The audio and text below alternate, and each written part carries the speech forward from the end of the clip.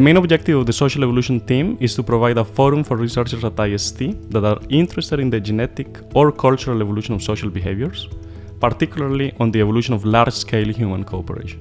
As an example, together with an applied mathematician and an economist, we are reviewing work done in economics and evolutionary biology about the evolution of preferences, with a focus on understanding the conditions under which natural selection acting on selfish genes can produce behavior that is ordered regarding at the individual level.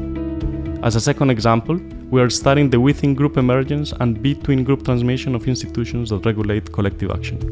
For this project, we combine game theoretic models, ethnographic research, and lab experiments, of which Catherine Molho is an expert. My work focuses on questions that are inherently multidisciplinary, so how people achieve cooperation, how they respond to norm violations, and being part of a multidisciplinary research team helps me establish a common language, which is key for collaboration. So for example, what do we mean when we talk about cooperation?